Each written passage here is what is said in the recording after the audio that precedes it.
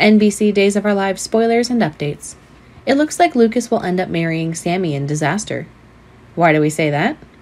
Let's discuss this story with us in this video.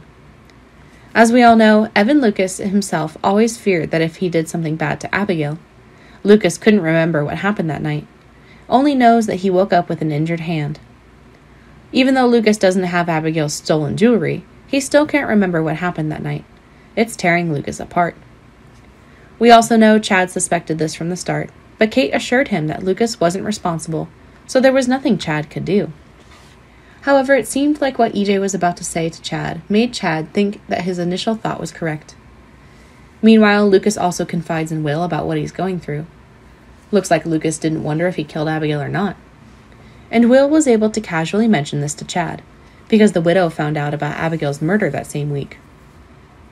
Days of Our Lives spoilers say that Chad will make accusations, so it looks like Chad will be the one to ruin Lucas and Sammy's wedding.